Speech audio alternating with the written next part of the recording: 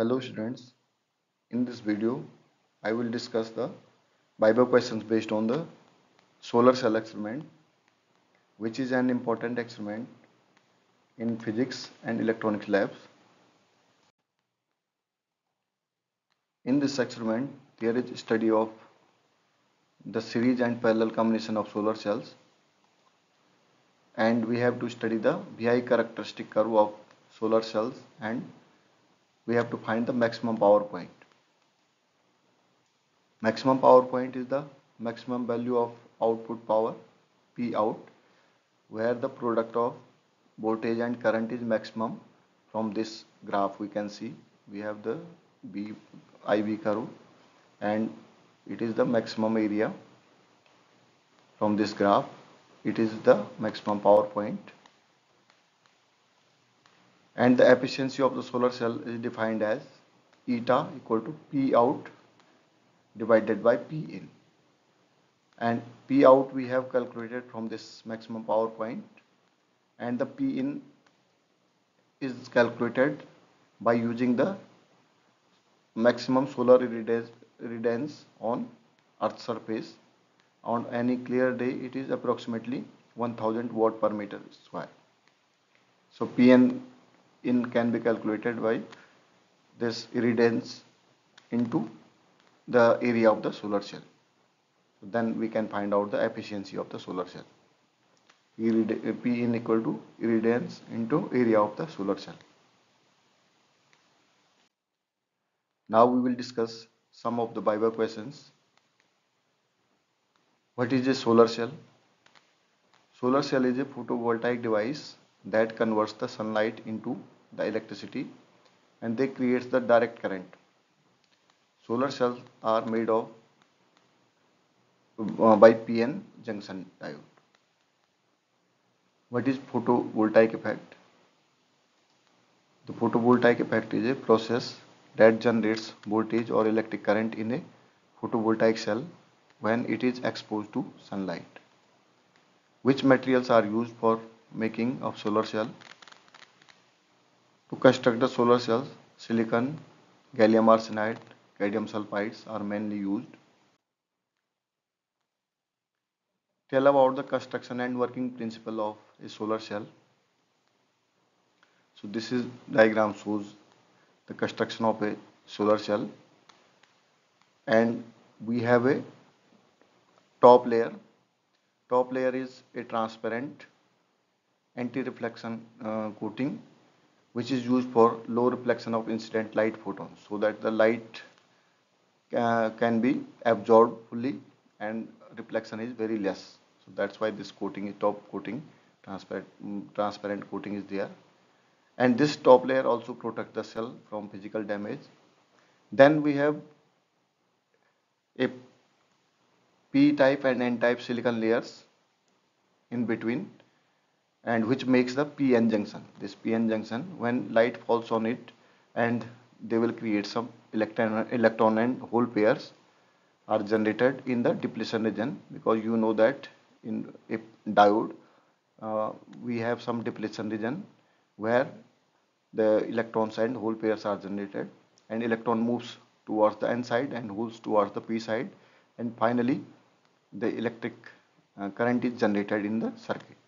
And this electric current, to pass this current to the circuit, we need some metal electrode or metal contacts from both sides. So both sides we have the metal contacts. This may be some any metal, or here it is nickel, and from both ends they are used to take the current to the load. So this load may be any kind of device, or this can be also used for charging the battery. So this is the construction of and working principle of the solar cell. It is based on the PN junction diode. What is solar panel? Solar panel is an assembly of photovoltaic solar cells mounted in a frame. And what is the efficiency of a solar cell? Efficiency is defined as the ratio of the energy output from the solar cell to input energy from the sun. Which factors affect the efficiency of a solar cell? intensity of light, the angle of incidence, temperature of solar cell, surface condition of the solar cell, and type of material used for manufacturing of the solar cell. What is average life of solar cell? So it is around 25 to 30 years. Why can't we use a single solar cell? Because the power generated is very small in a single solar cell and we need combination of cells to get a reasonable voltage. What is difference in solar cell and photovoltaic cell? Solar cells are a type of photovoltaic cells. Solar cells works with only sunlight, whereas photovoltaic cell work with light and it need not to be sunlight. Any kind of light or photons can work for photovoltaic cell. Why silicon is used in most of the solar cells or in solar panels? Because silicon is the most common semiconductor material used in solar cells and around 95% of the modules they are made from silicon, and it is also the second most abundant material on earth after the oxygen, and it has low weight to volume ratio, extended life cycle, and very high strength. What is symbol of solar cell? Solar cell is represented by this symbol, where we have a battery like symbol in this circle and light is shown by the arrows, whereas the photodiode is shown by the PN junction and the light is falling on this PN junction. So this is symbol for photodiode and this is symbol for solar cell. What are characteristics of a solar cell? And using this BI curve, the basic characteristics of a solar cell are the open circuit voltage. Open circuit voltage means if we measure the voltage between two terminals of the solar cell when there is no load, it is known as the open circuit voltage or VOC here. And next is the short circuit current, ISC. Short circuit current means when we make the solar cell without load, we short the both the two terminals, and now the maximum current flowing through the solar cell is known as the ISC. It is here. So VOC and ISC, this will give us the total power, the ideal power P out of the solar cell. But in a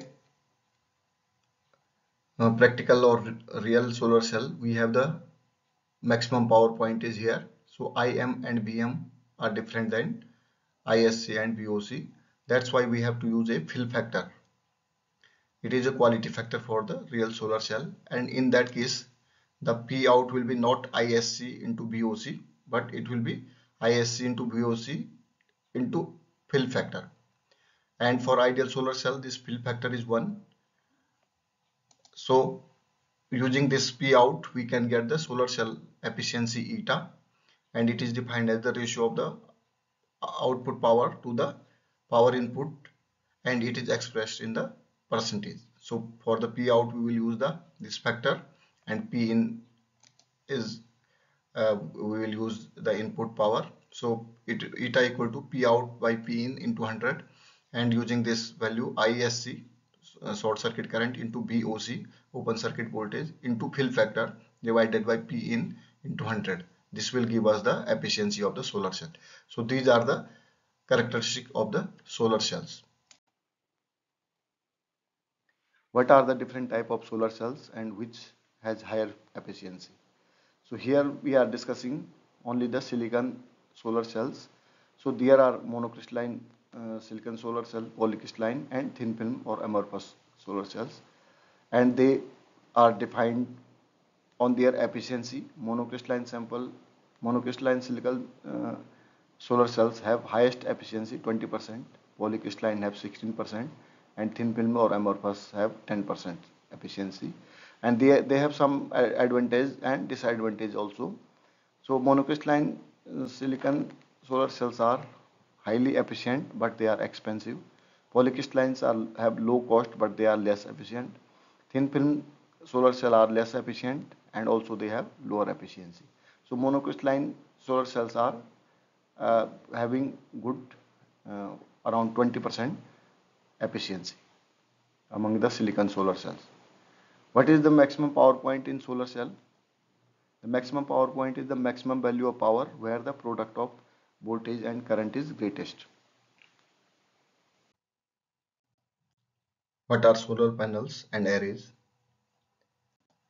Solar cells can be electrically connected together exactly the same way as batteries are connected, and currents added when connected in parallel and stay the same and when connected in series, while voltages added up when connected in series and they stay the same when connected in parallel. So using the solar cells, modules can be made, and these modules are arranged in a solar panel, and these solar panels make some arrays, and these arrays are used for producing the electricity for different applications. What is solar irradiation and what's the average value of it on Earth's surface? So solar irradiation is the amount of electromagnetic radiation received from the sun per unit area. So from the sun this radiation is coming. So on Earth it is usually taken the power per unit area. And average annual solar radiation arriving the top of the Earth's atmosphere is around 1361 watt per meter square, but due to the attenuation by atmosphere, we get approximately 1000 watt per meter square at the sea level on any clear day. So at sea level or on the surface of Earth, we get the 1000 watt per meter square. So this is the solar irradiance at surface of the Earth. So what are applications of solar cells?